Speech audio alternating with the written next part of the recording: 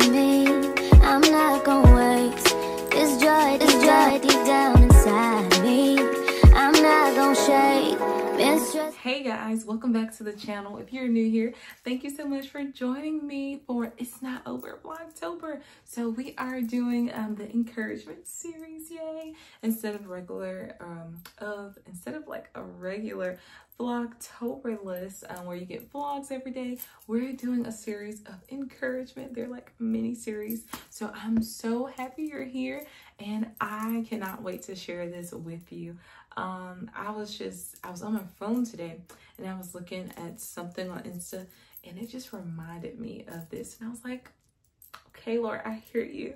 I had planned out something else for today's topic, but when the Holy Spirit shifts you, when that wind blows, girl, you gotta go where the wind takes you, okay?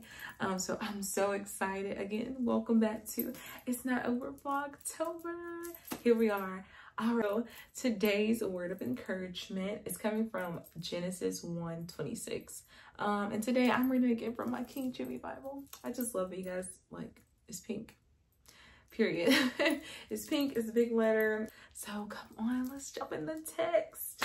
All right, 26, and it reads, "And God said, let us make man in our image, after our likeness, and let them have dominion over the fish of the sea, and over the fowl of the air, and over the cattle, and over all the earth, and over every creeping thing that creepeth upon the earth." You guys, I love this verse so much. God is so mindful. Like, who are we that God would be mindful of us? He's like, let's make mankind, us humans, after himself. I love that. Too often we are trying to be like someone else. We're trying to be like the next person. But I've heard this quote. I know you guys have too. Don't allow comparison to rob you of your joy, the joy of being yourself, right? Literally, before you got here, you were on God's mind. And he said, let us make him after our image. The us here, God is God the Father, God the Son, and God the Holy Spirit. So God is a triune God, right? So the word triune, it means three in one. You know, I just want to do the breakdown of the basics. I'm not for sure who's watching the video. If you know that already, great. Here's your refresher. If not, here's our little teaching moment. Yay! So you can think of God like the analogy of an egg. So the egg, you have a shell, a yolk, and then you also have like the egg white itself. But it's still one egg, right? The same thing with God. Only that he make him us after himself, but he also gave us power, right? He gives us authority over the things of this earth. So he didn't just make us, but he gave us authority, tools we can use to govern the earth, to govern our situations when things may look bleak or when they may look upsetting. But guess what? You have a power over the air, right? Over the animals. There's authority that God has given to you as a child of God, but you have to use that authority. And one way you can use that is by casting down comparison. I truly believe it is a thief of joy and of your progress and your process. Everyone's process looks different, and the progress that you make, it will also look different because you're not going at the rate of someone else nor the speed, or you may not have the capacity to do what they're doing. And where you see them, what if God wants to take you or surpass you from where they are? If you're so into what they're doing, how can you focus on the thing God has given you to do? So today I want to encourage you, don't allow comparison to steal your joy. Don't compare yourself to what others are doing around you, what they have going on, but instead compare yourself to the word of God. Compare yourself to God, knowing he made you after his image. You can ask yourself, okay, so today, am I comparing myself with Sally, who I saw on Insta?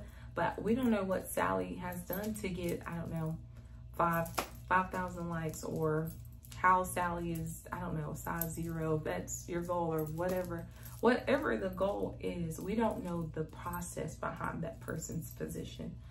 But I do know we have to embrace where we currently are and enjoy the journey to where we want to go, right? Comparison is so unnecessary. And if you think about it, it's almost as if social media was designed to have almost an ill effect on humans, right? So you can sit and compare your life, compare your, just where you are, your process or whatever you're sharing with others. But in all reality, God did not design us to sit and compare ourselves to others all day, but he did design for us to eat his word. Glory to God. We can compare ourselves to the word of God, and judge ourselves on where we are in the spirit. Where are we going? Our goals, are they lining up with the word of God? So today, I just want you to be encouraged to know, you don't have to compare yourself, but you can be thankful for your process. Be thankful for the place that you're in right now. That very place that you are, that you're in right now, that you may not want to be, someone else is praying to get to that exact point of where you are. Someone is praying to get to your size. Someone is praying to get to your weight. Someone is praying to have, I don't know, the family that you have, the mom, the dad, the job, the hair texture. Someone is praying, maybe, I don't know, if a person may have cancer and you're like, oh, my hair is so, I don't know, thick, or it's nappy, it's type 4Z1/2 or whatever. Be grateful for whatever it is that you have, knowing that God the Father, he crafted you intentionally with your hair texture, with your hair type, your skin color, everything. He made you. He was so intentional about it, down to the amount of hairs on your head. He knows how many is there, or the lack thereof, and that's okay.